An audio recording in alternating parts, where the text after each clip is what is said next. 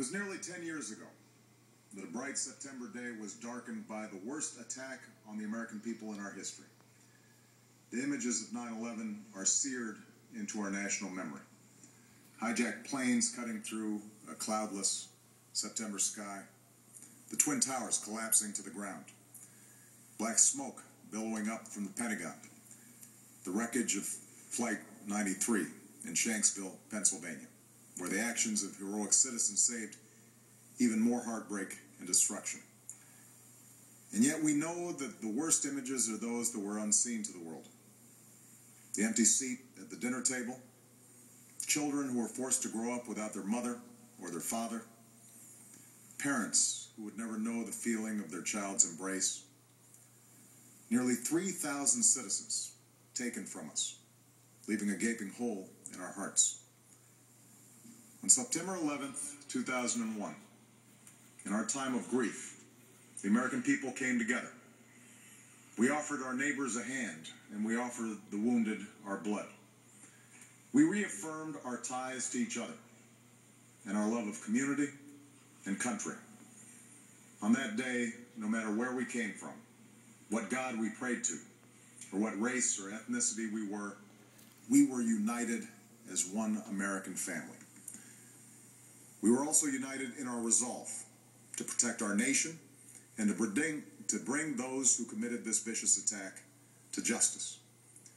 We quickly learned that the 9/11 attacks were carried out by Al-Qaeda, an organization headed by Osama Bin Laden, which had openly declared war on the United States and was committed to killing innocents in our country and around the globe.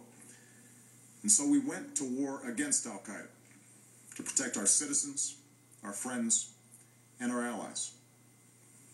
Over the last 10 years, thanks to the tireless and heroic work of our military and our counterterrorism professionals, we've made great strides in that effort.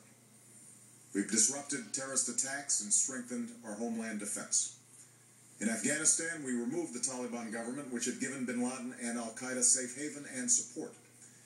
And around the globe, we worked with our friends and allies to capture or kill scores of Al-Qaeda terrorists, including several who were a part of the 9/11 plot.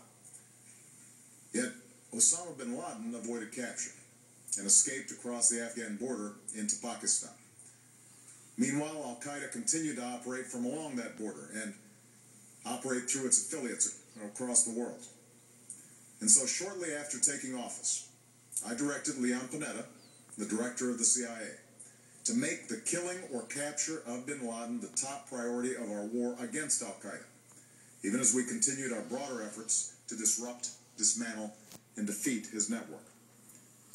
Then, last August, after years of painstaking work by our intelligence community, I was briefed on a possible lead to Bin Laden. It was far from certain, and it took many months to run this thread to ground.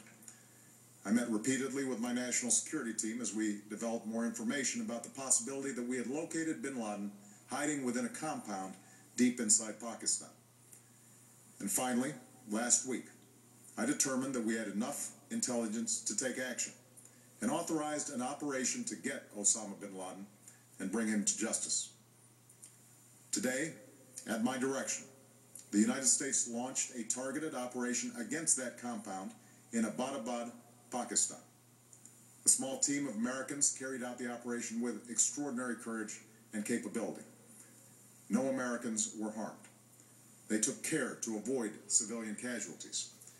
After a firefight, they killed Osama Bin Laden and took custody of his body. For over 2 decades, Bin Laden has been Al-Qaeda's leader and symbol, and has continued to plot attacks against our country and our friends and allies.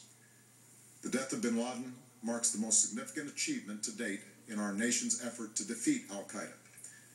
Yet his death does not mark the end of our effort. There's no doubt that Al-Qaeda will continue to pursue attacks against us. We must, and we will, remain vigilant at home and abroad. As we do, we must also reaffirm that the United States is not and never will be at war with Islam. I've made clear, just as President Bush did shortly after 9/11, that our war is not against Islam. Bin Laden was not a Muslim leader. He was a mass murderer of Muslims. Indeed, Al-Qaeda has slaughtered scores of Muslims in many countries, including our own. So his demise should be welcomed by all who believe in peace and human dignity. Over the years, I've repeatedly made clear that we would take action within Pakistan if we knew where bin Laden was. That is what we've done. But it's important to note that our counterterrorism cooperation with Pakistan helped lead us to bin Laden and the compound where he was hiding.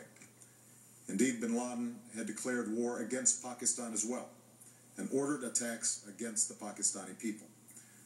Tonight, I called President Zardari, and my team has also spoken with their Pakistani counterparts. They agree that this is a good and historic day for both of our nations. And going forward, it is essential that Pakistan continue to join us in the fight against Al-Qaeda and its affiliates. The American people did not choose this fight. It came to our shores and started with the senseless slaughter of our citizens. After nearly 10 years of service, struggle, and sacrifice, we know well the costs of war. These efforts weigh on me every time I, as Commander-in-Chief, have to sign a letter to a family that has lost a loved one, or look into the eyes of a service member who's been gravely wounded. So Americans understand the costs of war. Yet, as a country, we will never tolerate our security being threatened, nor stand idly by when our people have been killed. We will be relentless in defense of our citizens and our friends and allies. We will be true to the values that make us who we are. And on nights like this one, we can say to those families who have lost loved ones to Al-Qaeda's terror, justice has been done. Tonight, we give thanks to the countless intelligence and counterterrorism professionals who've worked tirelessly to achieve this outcome. The American people do not see their work, nor know their names, but tonight they feel the satisfaction of their work and the result of their pursuit of justice. We give thanks for the men who carried out this operation, for they exemplify the professionalism, patriotism, and unparalleled courage of those who serve our country. And they are part of a generation that has borne the heaviest share of the burden since that September day. Finally, let me say to the families who lost loved ones on 9/11 that we have never forgotten your loss, nor wavered in our commitment to see that we do whatever it takes to prevent another attack on our shores. And tonight, let us think back to the sense of unity that prevailed on 9/11. I know that it has at times frayed. Yet today's achievement is a testament to the greatness of our country and the determination of the American people. The cause of securing our country is not complete, but tonight we are once again reminded that America can do whatever we set our mind to. That is the story of our history. Whether it's the pursuit of prosperity for our people, or the struggle for equality for all our citizens, our commitment to stand up for our values abroad, and our sacrifices to make the world a safer place. Let us remember that we can do these things not just because of wealth or power, but because of who we are. One nation, under God, indivisible, with liberty and justice for all. Thank you. May God bless you. And may God bless the United States of America. President Obama.